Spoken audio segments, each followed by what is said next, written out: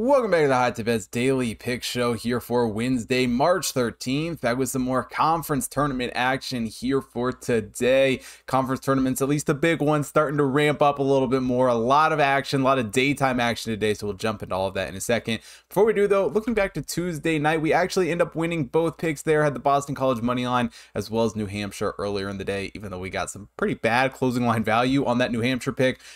Really no doubt there. So 2-0 on the day, nice win there. And as always, you can check the full results down in the description or on the community tab here on YouTube. And while you're over on the website, check out all of the computer model picks over there. Obviously got college basketball, NBA, NHL, UFC, and horse racing picks being posted every single day. So take a look at all of that. And if you haven't already joined the Discord server, click that link down below. Go join over there. You get my recommended unit size for all of my picks and all of the great stuff over on the Discord server. So like I said, 100% free to join. Click that link down below.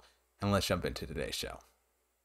Now we start today's show out from Las Vegas, the Mountain West Tournament. Fresno State taking on Wyoming. For Fresno State, coming to this game is the 222nd overall team in the Hot Tip Power Ranking. Wyoming is the 182nd overall team. And if this game sounds familiar from the breakdowns, it's because we literally just broke down this matchup on Saturday. A game that Wyoming won pretty handedly on the road against this Fresno State team, a team in Fresno State that we bet on in that game, and that I'm looking to bet on again in this one. Maybe a stupid decision on my part, but I really do like what this Fresno State team has put on the court. Yes, they lost to this Wyoming team twice during the regular season, but in that first meeting on the road in Laramie, it was a Fresno State team that kept it within 1 point. And while they certainly don't have any great wins in the Mountain West this season, I mean, they haven't won a game since February 10th. They've done a decent job shooting the basketball this season. A 51.4 effective field goal percentage for Fresno State. Wyoming, not a terrible shooting team as well, hitting a 50.9 effective field goal percentage on the season. While Wyoming did finish the regular season with a couple of wins,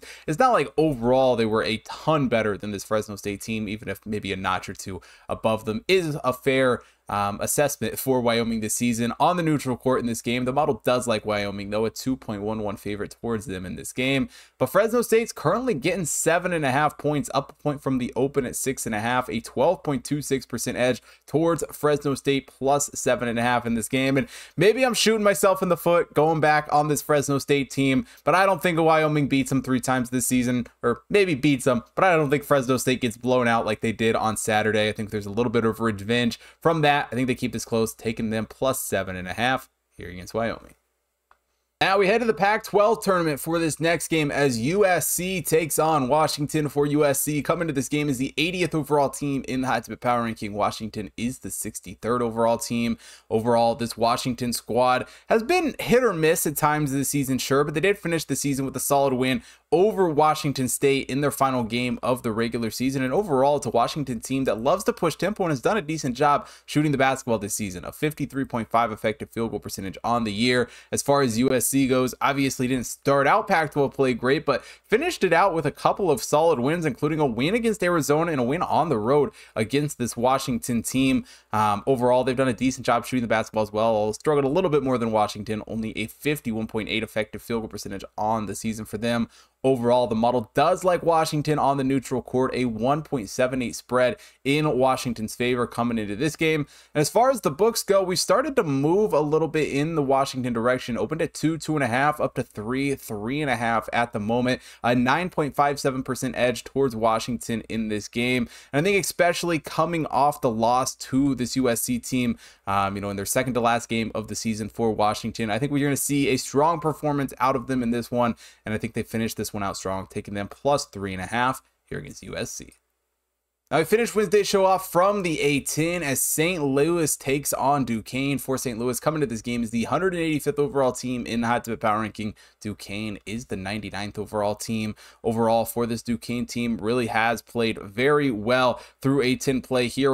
They started A10 play 0-5. They finished out going 10-3 in their final 13 games, and overall, defensively, they have been very strong this season, only giving up a 48.4 effective field goal percentage on on the year. And St. Louis has certainly had some struggles from where they were even a few seasons ago. While their offense wasn't terrible at times this season, their defense certainly showed some struggles, especially just purely shooting wise, giving up a 54.2 effective field goal percentage on the season. Overall, have not been a huge fan of this St. Louis team this season. And overall, the model does like Duquesne here on the neutral court, a 6.1 favorite towards Duquesne in this game. And as far as the books go, this one's been a little bit weird watching it move from the open. It opened at -5, at least on DraftKings, but at +110, -130 on the other side. Currently, the best odds on the Duquesne side of things are -4.5, -115 from FanDuel, but it's all over the place and it's moving a little bit. So hopefully it doesn't move too bad before I'm able to get the video out and we can, lock in this line here. But at the moment, Duquesne -4.5 on FanDuel is a 5.13% edge.